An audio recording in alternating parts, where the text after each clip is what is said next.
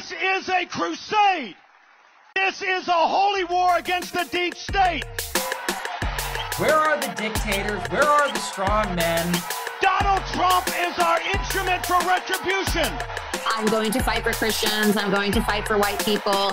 They have the Great Reset. We have the Great Awakening. And why shouldn't I root for Russia? Because I am. I want to see these people go through misery because of their grooming against our children. After the assailant entered the home asking, "Where's Nancy? Where's Nancy?" Those are the very same words used by the mob when they stormed the United States Capitol. I did nothing wrong. Welcome to the Did Nothing Wrong podcast, where we cut through the noise and help you make sense of the chaotic information space around us. I'm Griff Somke. On this episode of the Did Nothing Wrong podcast, Robert Downen from the Texas Tribune joins me once again to discuss the massive rightward political shift in Texas over the last few years, the coddling of white nationalists, the secessionist movement, and the billionaires who finance it all. Stick around. Robert, welcome back to Did Nothing Wrong. It's great to having you here again. Thank you for having me back. Yeah. So it's been a crazy few months in Texas. Last time we talked, the impeachment of State Attorney General Ken Paxton was in progress, and it seems that he managed to survive it. And not only that, he seems to have been able to make good on his threats of retaliation for those who supported it.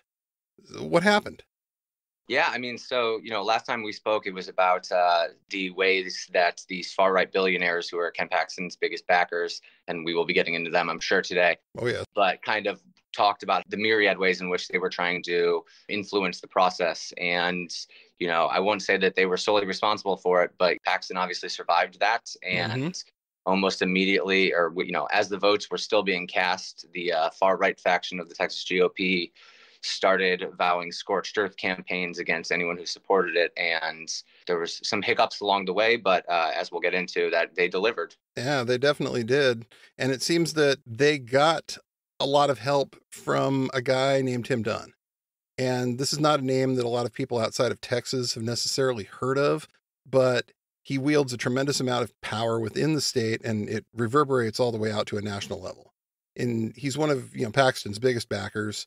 Candidates he backed in the recent Texas primary won 11 of 28 races outright, and there's another 8 headed to a runoff. So who is this guy? Where did he come from? And what are his long-term goals for Texas and for the United States as a whole? Yeah, so, there's Tim Dunn, and then there's also Ferris Wilks, who we'll kind of get into as well. But Tim Dunn is this West Texas oilman, made his money in the fracking business. And he has really, over the past 15-ish years or so, slowly emerged as one of, if not the most important political donors in the state. I would argue that he probably is now. But even 10 years ago, he was funding these groups that were, their strategic goals were to constantly be attacking other people in the Texas legislature as insufficiently conservative, as rhinos. Right. And they've always been, less concerned with any concrete policy objectives than they have been just perpetually moving the party rightward. And they've built Tim Dunn and Ferris Wilks, and to a lesser degree, Ferris Wilks' brother Dan, who's kind of taken a backseat from politics in the last few years. But they really built this sprawling network of political action committees, dark money groups, nonprofits, media websites. And Ferris Wilks and Dan Wilks were key support to Ted Cruz's first campaign. They were seed investors in the Daily Wire. And then Dunn was always running this group called Empower Texans with a handful of other rich billionaires. And then around probably 2017, 2018, within the state's political donor class, there was kind of you started to see a little bit of fracture and a falling out, in part because the more business-oriented side of those groups were kind of worried about the effects of some of the social policies, including bathroom bills. Right. And so there was kind of this falling out. Not falling out as much as it's really where the rivalry started to kind of come into clear focus. And so since then, Tim Dunn has really been the driving force behind Texas's far right, pouring tens of millions of dollars that we know about, in probably more that we don't, into all of these different candidates and lawmakers who basically just exist to threaten incumbents with primary challenges. A lot of times, and until recently, these primary challengers weren't even viable candidates. They would hobble into the GOP primary and maybe get 40% of the vote. Despite having $300,000 from West Texas oil tycoons. Right. But what they did is that they kept the incumbents in line. You know, they kept any incumbent will tell you, like, I'm, you know, they're not concerned about a Democratic primary, opponent. They're not concerned about being attacked from their left. And again, these are very, like, sterling conservatives we're talking about. Like, these are not rhinos. And what Tim Dunn's network has really successfully done is just slowly pulled the states, really, and the state GOP in particular, towards their brand of, like, hardline immigration, hardline anti-LGBTQ views, towards school voucher programs. You know, Tim Dunn is, the handful of times he's commented on it, he has kind of denied being a Christian nationalist, but all signs point to that. Right. And he has this choice quote from, I think, 2004, where he talks about how his favorite part of the apocalypse will be when Jesus kills all unbelievers with words streaming out of his mouth like a sword. So this is the kind of guy we're talking about. Whoa. And and we're early backers of Ken Paxton, and really have been the driving force behind the rightward lurch, both in Texas and, to a lesser but growing degree, nationally. Wow, right. It sounds funny to hear that kind of quote out of the guy's mouth, but the guy is a billionaire, and he's spent all of this money influencing politics in this massive state. And as a result, he's been able to get a lot of the candidates that would ordinarily, you know, oppose a guy like a Ken Paxton, who's just been incredibly corrupt. But he was able to keep a lot of these same people in line with the threats of, we're going to primary you. We're going to put somebody out there who's going to, you know, beat you in this. And you mentioned the Wilkes brothers. Are they a similar story? Yeah, both. Also, you know, I think they grew up as, like, goat farmers. I don't know. They have a very real rags to riches story, and also made their money in fracking. And they were kind of, I think initially when they first started getting really involved, they were behind more of, like, they were more in, like, the, you know, I guess comparatively more moderates. But, you know, over the last 10 years, as Dan Wilkes has kind of peeled away a little bit, Ferris Wilkes has become basically Tim Dunn's, you know, partner in this broader cultural and political project. All right. So one of the political groups that has been heavily funded by these guys is called Texans United for a Conservative Majority. But up until recently, it was called Defend Texas Liberty. And their former chairman is a guy named Jonathan Strickland. And the reason he's the former chairman seems to be because of his public association with a guy named Nick Fuentes, who we have covered extensively on this program. Strickland's political consulting company is called Pale Horse Strategies, and they hosted Fuentes for an entire day recently. This caused a massive outrage, with nearly half the Texas GOP's executive committee demanding that the party cut ties with these guys. But it seems like the group wrote it out, changed the name. Now they're back in business. So how do they always manage to come back from this kind of stuff? And why does the outrage never really seem to stick?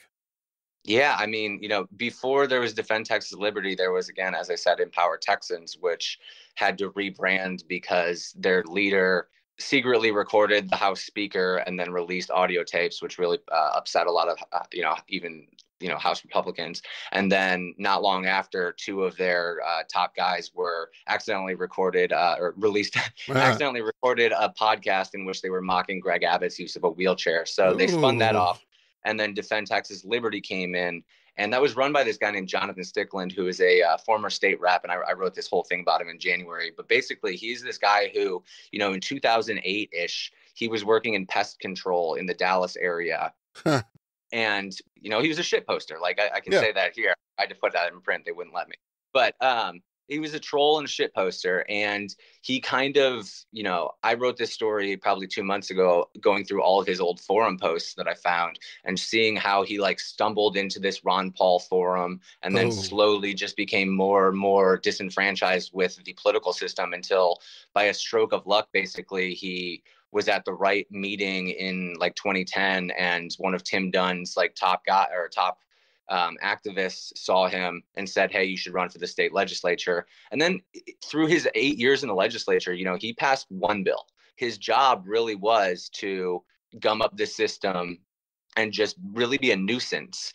And by the time that, you know, Empower Texans had spun off and Strickland was leaving the legislature, like, he was a grassroots hero, you know, a hero amongst this grassroots that, like, really since the Tea Party era had, or even before that, I guess, but really in the Tea Party era had fully bought into this idea that, like, anything that is obstructing the government process is inherently okay. Right. So he took over, this new group, Defend Texas Liberty, I think in 2021.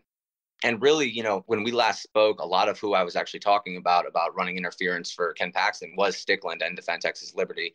They gave $3 million to Lieutenant Governor Dan Patrick not long before Patrick presided over the Paxton impeachment trial, which caused a lot of questions about his impartiality. Right. And then Patrick ended once the impeachment votes were done, he basically gave like a 10-minute speech just excoriating the process. And, some people said kind of raising even more questions about, his impartiality. He's obviously denied all that. But so all of that happened in late September.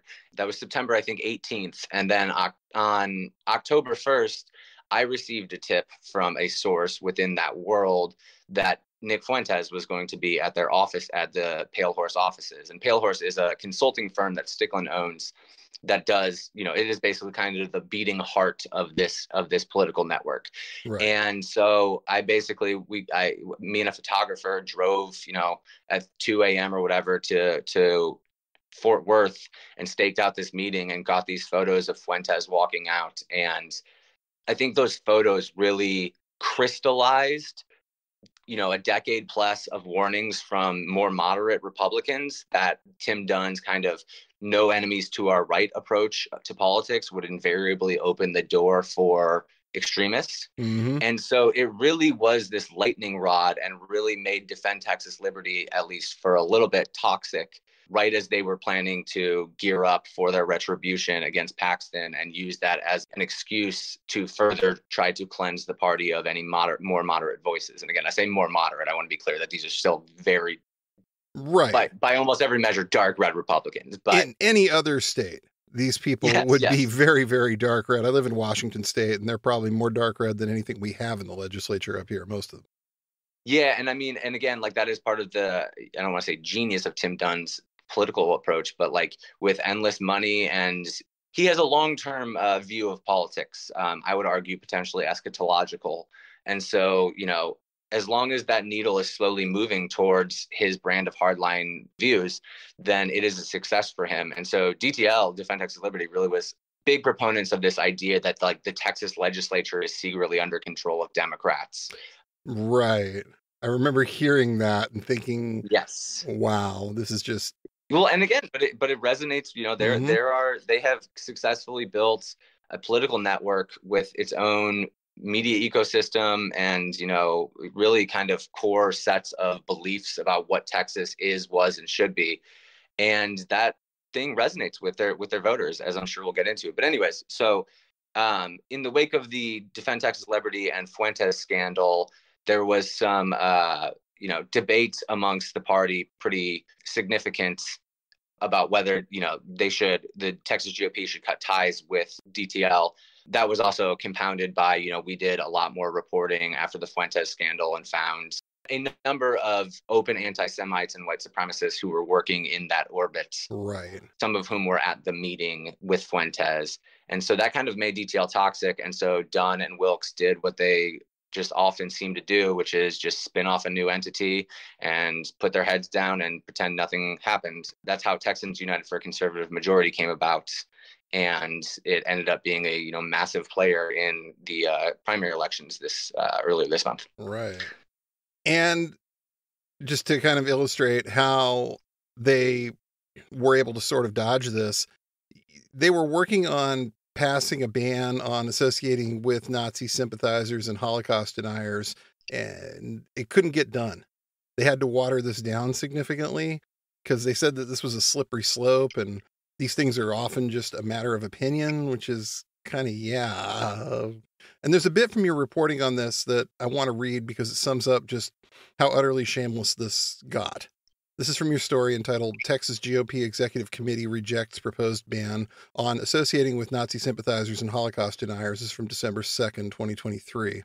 Other committee members questioned how their colleagues could find words like anti-Semitism too vague, despite frequently lobbying it and other terms at their political opponents.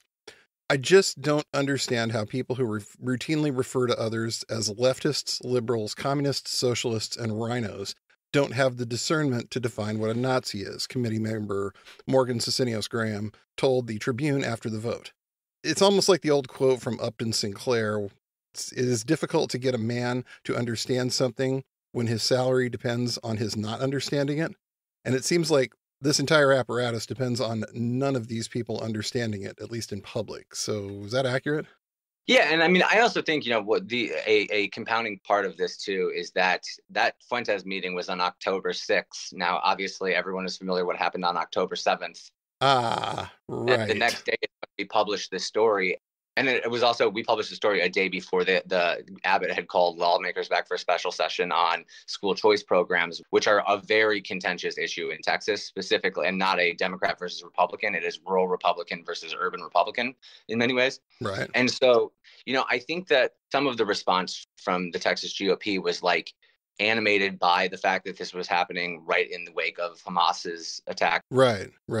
And so there was a large portion of the Texas GOP that was adamantly opposing anti-Semitism and also making the case that it is especially important for us to be vocal about this at this moment. And going into that meeting, the executive committee meeting where they discussed the ban, there were roughly about half of the Texas GOP's executive committee had signed on for this ban. And it really just I watched over this 2-day process as this resolution went from we are explicitly condemning Defend Texas Liberty and Nick Fuentes and calling for a break to just slowly get watered down to the point where it was just okay, well, we will not associate with Nazi sympathizers, Holocaust deniers, and anti-Semites. And that was still not palatable to a little more than half of the executive committee. I should also note a big part of this, the Texas GOP is chaired by a guy named Matt Rinaldi, who was Stickland's ally in the legislature. His legislative career was also bankrolled by Downen Wilkes. And he was also, we took photos of him walking outside of the building while Fuentes was in there. Right. And he denied meeting with Fuentes. He said he didn't know that he was there, but then spent the next, really few months just viciously attacking anybody who attacked Defend Texas Liberty. Come to find out that the entire time that he was doing that, we found in SEC records that he was working as an attorney for Ferris Wilkes. So that is all to say that there was a lot of different things that kind of were colliding at once with this vote on the anti-Semitism. It didn't go through. That caused a huge uproar, national media attention. And then they passed a very, very, very, very watered down version of it, I think last month or 2 months ago, that basically just said we will not associate with anti-Semites, which literally right before I got on this call, I was talking to a Republican activist about a woman who is on Twitter talking about shekels, and she's a precinct chair, and I was like, this would be an interesting test case, and I'm going to assume that it probably goes nowhere. So yeah, you kind of have to figure it's enough of a fig leaf that they can say, look, we did something, but if anybody useful actually says something, they'll figure out a way to say it's not really what we're hearing. Sure. And again, going, not to make it all about October 7th, but one of the things that I think politically was important for them is that if we are taking a public stance against anti-Semitism in response to the fact that we have anti-Semites in our ranks, we are losing the moral upper hand to constantly be condemning Democrats, and painting them as anti-Semites because of their critiques of Zionism or the Israeli government. And right. So we saw that when the ban failed, there was this big discussion. A lot of people just going up saying, well, anti-Semitism isn't a problem on the right. It's the left that has the problem. So. Yeah. Did Nick Fuentes tell you to say that just out of curiosity? Seriously. And this isn't even the only instance of these groups having ties to Fuentes and other anti-Semites and white nationalists. There's another group that you wrote about, funded by Dunn and the Wilkes brothers, called Texans for Strong Borders. Their founder and president is a guy named Chris Russo, and he has operated in Fuentes' racist movement on various social media platforms under the username Optics Respecter. It also appears that he was Fuentes' chauffeur for the meeting at Pale Horse as well, because you guys got some photos of this guy coming out of that meeting and hanging out with Nick Fuentes. So he's not even the only one in this organization with ties to Fuentes. Why is this not career suicide for these people? That's a good question. Russo is also very, very maybe best friends with one of the key operatives in that orbit. And I should pause to give a huge shout out to Amanda Moore, because she was the one who broke that story first up on Russo. Oh, absolutely. We'd been poking around on it, and she is the unfortunate Groyper expert, so was able to piece it quickly. Thank you, Amanda. We love you. We appreciate all you do. Yes. So Russo actually was, up until about 2 years ago, he was working as a flight controller at NASA in Houston. Like, it is still a fascinating story to me. He has this great job. He's got a family, kids, good group of friends, and he just ups and leaves that job to go work at to lead this new group called Texans for Strong Borders, which is linked directly to Defend Texas Liberty, Downen Wilkes. And basically, Texans for Strong Borders has, for the last probably 2 years, really been not the driving force, but a key driving force in, again, just attacking lawmakers from the right on the border. They want to end birthright citizenship. They were big proponents of SB4, this bill that was just, that is in front of the U.S. Supreme Court right now, that basically deputizes all law enforcement to arrest people on suspicion of being here illegally. Right. They were big proponents of all of these immigration policies that even a few years ago would have probably been seen as too hardline for the Texas GOP. And, going back to the Downen Wilkes strategy of, just incrementally moving the Overton window to the right, one of the things that I think is underlooked is, if you go back even a few years and look at how Greg Abbott talked about the border, he was by no means obviously was a border hawk and very hardline on it. But compare it to now, he has taken a much more hardline approach to immigration issues. And part of the reason for that is because in 2022, he faced a primary challenger from someone who was funded to the tune of I think $4 million from Downen Wilkes, who only just attacked him on the border. If you're Greg Abbott, you are not worried about losing support from your left. You're concerned about losing it to your right. And that has really, helped, I think, push him towards policies that maybe even a few years ago he was at least publicly not espousing. So right, because there's no way they would have tried something like that State Bill 4 a few years ago. I don't think the idea that all of a sudden every law enforcement officer in the state of Texas is now deputized to arrest anybody they think is in the country illegally. This just seems real overreaching and just generally bad. Yeah, it's not the kind of thing they'd have even tried to push. I mean, another good example is just both the literal term and the legal framework around the idea that we're under invasion. After the El Paso Walmart shooting, again, this guy drove from the Dallas area to target Hispanic people because he believed in great replacement theory. There was a bunch of outcry against Abbott because he was using this term in, describing immigrants as invaders. And he briefly agreed, okay, I'll stop using that because I understand the danger of it. At the same time that was happening, there was this coalition of border county officials, some of whom have some affiliation to Proud Boys and the Texas secessionist movement, who were kind of starting, I think, in around 2017, really pushing the idea that no, we should just declare that we are under invasion. And they think that they viewed it as this kind of constitutional cheat code that allowed them to just supersede the feds. Right. And Abbott resisted for years calls from his right to declare an invasion. And then, we saw what happened in Eagle Pass earlier this year. That was kind of the culmination really of this ideology or this legal theory that started really, I would say, pretty on the fringes, and just over the last 4 or 5 years has become not just mainstream, but is the key talking point by Abbott and a coalition of 29 other Republican governors who rallied behind him in his standoff with the Biden administration. So We are really seeing the fruits of this idea of this long-term strategy to just incrementally normalize things. Yeah, and that's what we're seeing. Like you said, it's like they take a really, really fringe idea, something that on the surface has zero merit, and the Constitution basically says you can't do that. This is not a power that the states have. But they push and they push and they push, and they get to the point where it turns into this kind of standoff. And you get support from other states, and things right now are so polarized that you're a state governor, a Republican, you're almost having to go ahead and do this because of where that's at. There's a lot of these done types around in various states that will also bankroll. They've seen how well it worked down in Texas, and they'll bankroll the same sort of challengers to right-wing elected officials if they're not being sufficiently right-wing. Yeah, there are a lot of Downen Wilkes types. I think that Downen Wilkes have really created a model within the state legislatures.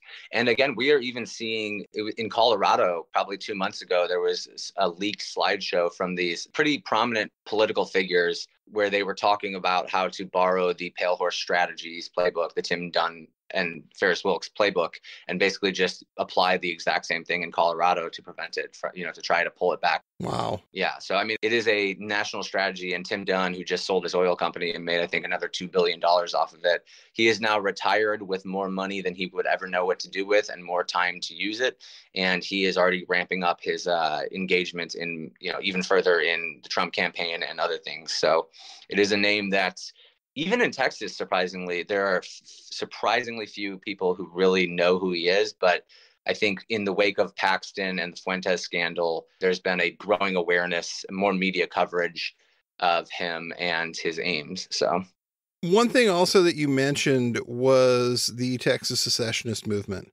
And this is something that's been going in one form or another for a number of years, even to the point where parts of it were co-opted and brought to Moscow for an anti-globalization conference by a guy named Alexander Aionov, who's now under indictment for shipping a bunch of money to a bunch of various groups who were doing similar things across the United States.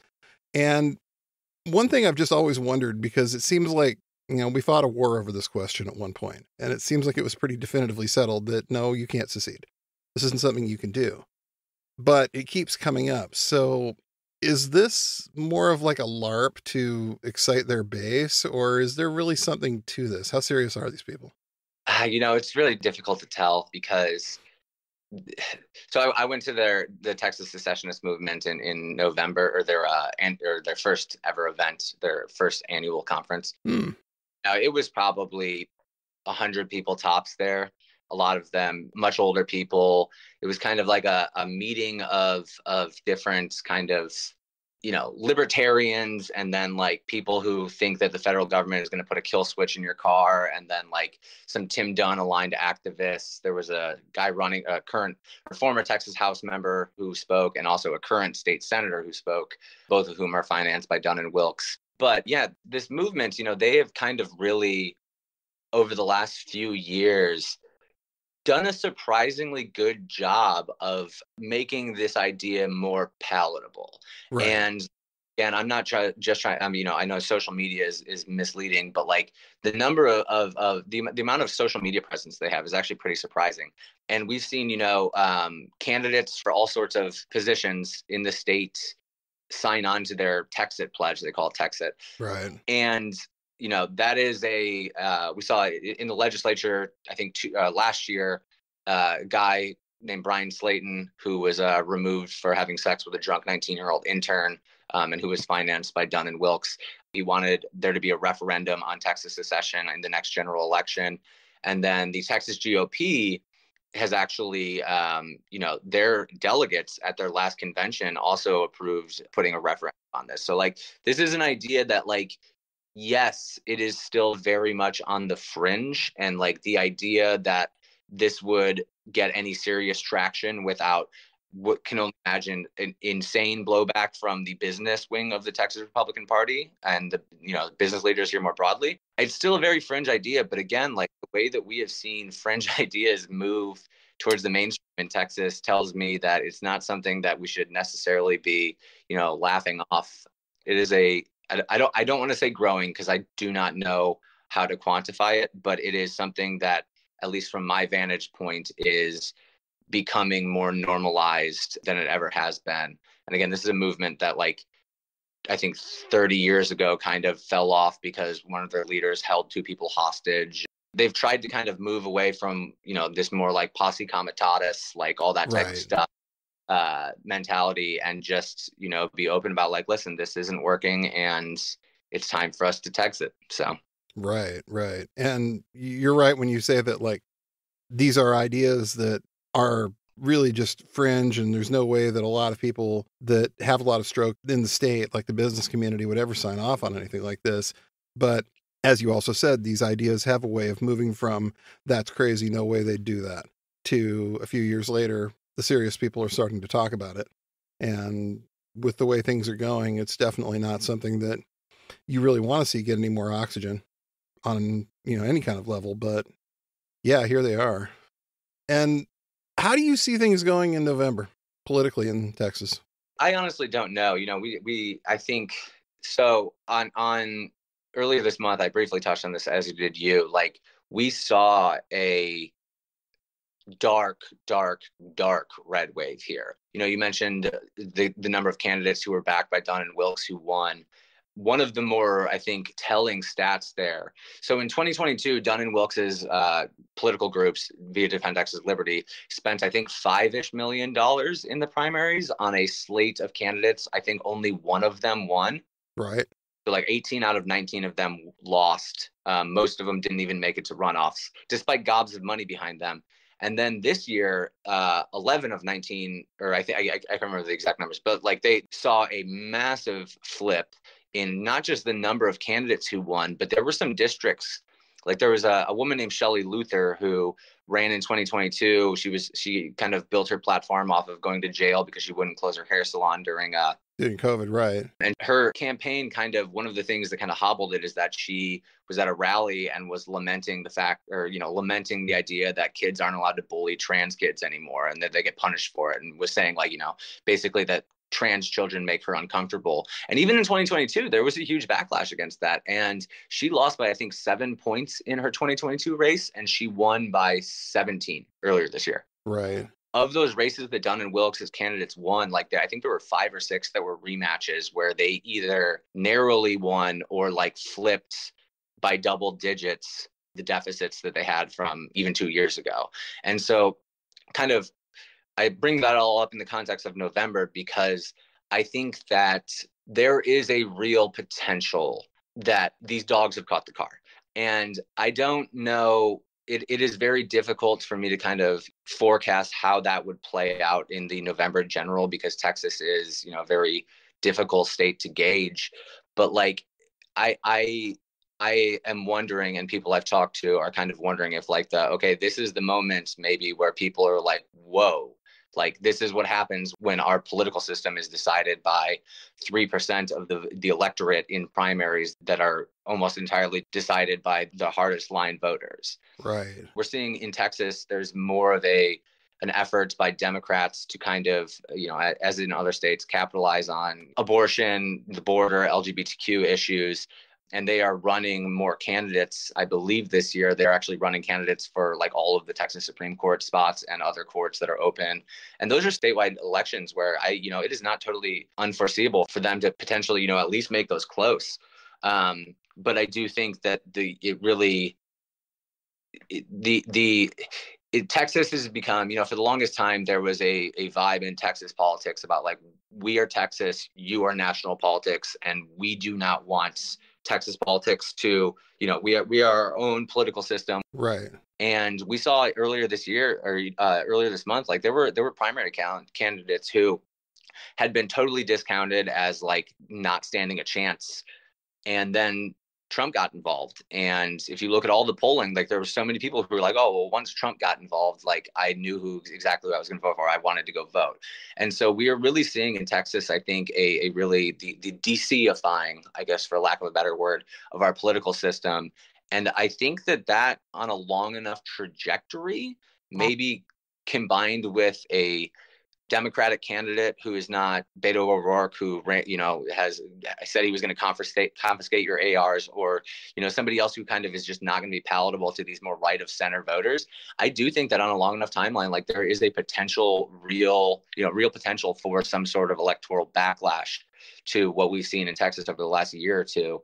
The question though becomes like, is it surmountable for Democrats in statewide elections in particular to kind of overcome all of the different things that work against them? So I don't know. That is my long way of saying I have no idea.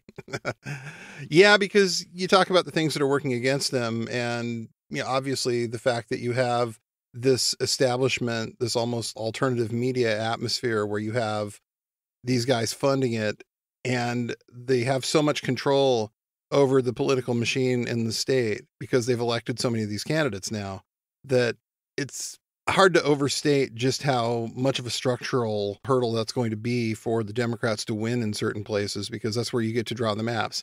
That's where you get to decide how many, voting machines go to certain districts. And it really seems like, you get optimistic about it because you see a candidate that resonates with a lot of people outside of Texas. Like you mentioned, Beto O'Rourke, a lot of people outside of Texas were really into that guy and thinking, yeah, this is going to be great. He's going to beat Ted Cruz. And then he gets stomped. He got his ass kicked. And you find yourself thinking like, well, he got stomped because he's not appealing to people in Texas. He's appealing to people in, Massachusetts and Washington.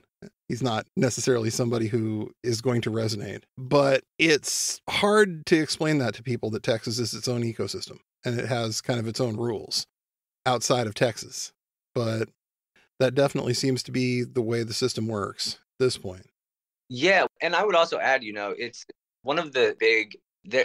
every election cycle that I've been in Texas, there's always this wave of coverage. People would be like, is this going to be the year that it goes at least purple? Yep. And what they seem to really misunderstand is how entrenched Republican support is in these rural communities. In order for a statewide to win, I can't remember the exact margins, but you would have to really, really perform well in rural communities in Texas. And again, this is a state with 254 counties. There are parts of Texas that are closer to Chicago, like Texarkana, which is on the border of Texas and Arkansas, right, is closer to Chicago than it is to El Paso. El Paso is closer to San Diego than it is to Houston. I say this all to say that, if you are a statewide candidate, it is really difficult to campaign in a state this big. And, Beto tried it. And, I think that he was never that AR-15 comment, I think really, he put on a silver platter the attack ads against him. Yeah. But what I do think is interesting is that one of the things we didn't really get into is that, I touched on this idea of school choice, which is the bulwark against it as a legislative item for the longest time has been a group of rural Republicans who basically make the case listen, our local school system is the lifeblood of our communities. No one is going to move to the middle of West Texas to put a charter school there. You are just going to take money away from the thing that funds our salaries, our our Friday night football, all of this stuff. And what happened earlier this month is that Abbott also, sank $6 million that he got from Jeff Yass, one of the guys, Pennsylvania guy. Oh, yeah. Yeah, you know him. And they really went, again, went full bore against anti-voucher incumbents and were really successful with that. And, that's not something that necessarily is going to materialize in November, but I think there is a question, on a long enough timeline, are these rural Republicans who are kind of the bulwark against a Democratic statewide winning, are they going to get sick of the fact that the legislature so often seems to be not only mirroring DC, but seems to be much more focused on red meat social issues than they are doing things that are helping their community? And at the same time, they're starting to see again the effects of this school choice stuff on their communities. And I don't know, I think that it remains to be seen, but again, I don't think it's entirely implausible that on a long enough timeline there is some backlash against a key line of electoral defense for Republicans here. So what you're saying is there are wedge issues. There's no unity between the rural Republicans who, as you said, this is important to them, it's way of life stuff, it's culture, it's Friday night football, versus the more urban Republicans who really want to be able to starve the school systems to death and, in some cases hook up their friends who run charter schools. That's not a position that you can reconcile if you're trying to do it at a statewide level. These two things are, as you said, diametrically opposite. Right. And the other thing about this is that school choice was one of the two big issues that animated the base and, really, again, has been the driving issue in Texas politics for the last year. But the other one is Ken Paxton. And if you look at his polling, he polled way lower than most other statewide officials in his last re-election. His poll numbers, I haven't looked at it in a minute, but they're not great. No. This man is currently, his legal troubles are not over in any way. We didn't get into this, but what started his impeachment proceedings was that he had fired some whistleblowers from his lawsuit who reported him to law enforcement. They filed a lawsuit saying that he had violated whistleblower laws and protections. Paxton settled with them for $3.2 million and brought it to the Texas legislature for them to fund it. And they were like, we're not going to fund you paying off people that you fired for reporting you. And then after the impeachment, Paxton, like that lawsuit was revived. And Paxton basically came out and said, like, okay, well, I don't want to be deposed in this, so I do not dispute any of the facts of this case. So basically just saying, like, yeah, all of the things that they got up on the stand during the impeachment proceedings accused me of, like, yeah, I'm not going to dispute that. And this is the man who, like, really has, you know, he's not the face of the Texas GOP, but, like, so much of the hill that they are dying on is in service of Ken Paxton's revenge for impeachment. And I think that, you know, that is not necessarily a viable political strategy for a broader electorate. I don't know. I think that it's an interesting choice for that to be the hill that you're going to die on, unless you are Tim Dunn or Ferris Wilkes or some of these other people. Right. And a lot of people, like, for instance, the Speaker of the Texas House, a guy by the name of Dade Phelan, and he was very outspoken about Paxton during the trial, and they went after him really hard for it. He now has to do a runoff. Yeah. Because people like Dunn and Wilkes decided, nope, you went after this guy. And you got to think at some point, this guy's got support himself. He wouldn't be the Speaker of the House if he doesn't. He's got voters. He's got a fan base. At some point, when do those people say enough?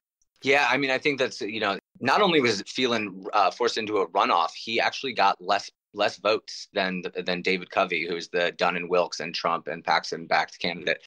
And he would be, I think, the first speaker in like 50 years to lose re-election in his own district. But I think one of the things that will be really interesting in that race, in the runoff in May, and, you know, that runoffs traditionally kind of can be a little, you know, fuzzy about who the turnout is, because, you know, you're going out to vote for one person and one person only. So it's just a little bit different. But, like, voters in that district are potentially going to lose one of the most powerful positions in the state, representing this, you know, kind of, you know, Beaumont is by no means it is a kind of more industrial blue collar, like pretty very reliably red, but that whole area is like somewhere that, like, I think that there's a lot of long-term feeling amongst residents there that they are overlooked in favor of like a Houston or other, you know, major urban centers. And they're potentially going to lose a House Speaker who can use his job to like that. It's a powerful job. And the idea that they may actually get rid of that in service of someone who is really kind of running on a, you impeached Ken Paxton and you work with Democrats, so you have to go, like, that is going to be a really interesting test, you know, what voters are really prioritizing. So right, because it's like, here are your economic interests over here, here are your, you know, social interests over here, and on this side it's basically a revenge tour for this other guy over here. Is that something you're going to support? Is that something that you're going to come out and give your vote to? Are you prepared to sacrifice a whole lot of economic gain and benefit for Ken Paxton? Yeah. And one of the other things that was fascinating about the Paxton kind of revenge tour is, like, so he endorsed Bianca Gracia, who was with the Oath Keepers, and she was with Stuart Rhodes and Enrique Tarrio on January 5th. Oh, great. and Paxton endorsed her against a guy named Briscoe Cain, who is one of the most, by every measure, conservative members of the Texas legislature, but decided that he thought that he voted for the impeachment of Paxton and worked with the impeachment team on it. So he was persona non grata, and he is like the ultimate villain of them. They compared him to Judas. Wow. You also had Paxton do, you know, there's this guy named Jared Woodfill, who's someone I've been writing about for 6+ years. He's in Houston. And before I was doing this reporting for the Texas Tribune, I was covering Southern Baptist sexual abuse. And Woodfill was the longtime law partner of this guy named Paul Pressler, this SBC leader who has, like, been accused of abusing numerous boys. And Woodfill was literally, I wrote this story last March, in a deposition was like, yeah, I knew that Pressler had been accused of child abuse, but I kept paying for young men to work out of his home because of business he brought into our firm. And, like, that's on record. And, like, it did not dissuade Ken Paxton whatsoever from endorsing him. Like, there were so many characters that Paxton endorsed in this race, you know, and a lot of them did get, like, clobbered. But, like, even that, I think, is just, it is both telling about what the priority is. And also, I think potentially has a risk of really isolating.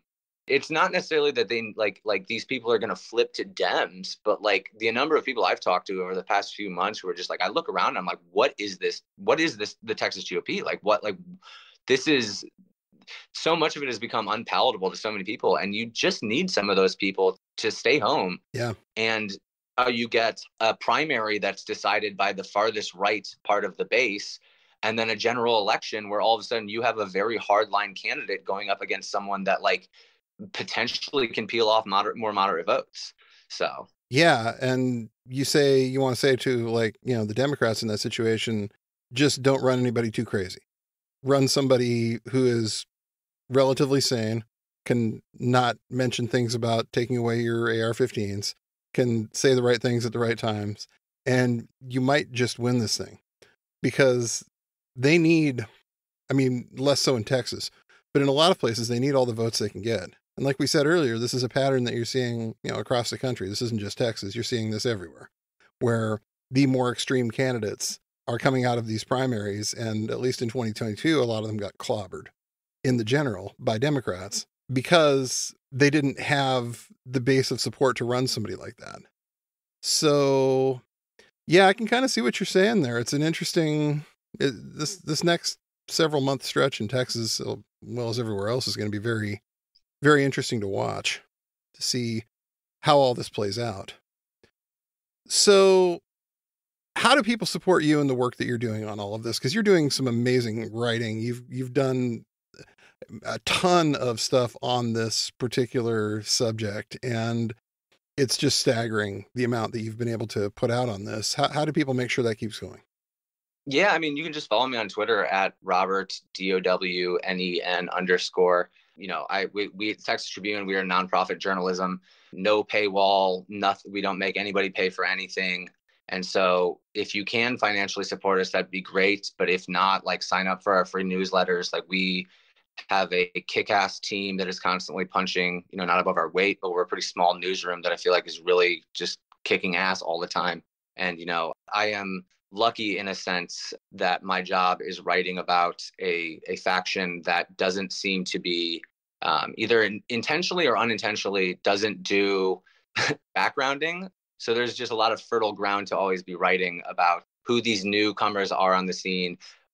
But as far as supporting my work, yeah, follow me on social media. And I think that everyone should be really, I'm biased, but I think that Texas is really the epicenter and a glimpse into what is happening nationally, particularly with the way that the far right is coalescing here. And so I think it is a worthy bellwether to be vigilant of. Definitely something you got to keep an eye on if you want to know what's going on. Robert, thank you so much for taking the time today. Appreciate it. You have a great rest of your day, and we will talk again soon. Yeah, thank you so much. Thank you. Thanks for listening to the Did Nothing Wrong podcast. If you want to hear more, you can find us on the web at didnothingwrongpod.com. Please make sure you subscribe to get our content straight into your inbox. You can also follow us on Twitter at GrizaBJJ, GRZABJJ, as well as DNWPod. We're extremely grateful for paid subscriptions and donations that allow us to keep doing this important work. Thanks, and remember, everyone mentioned did nothing wrong.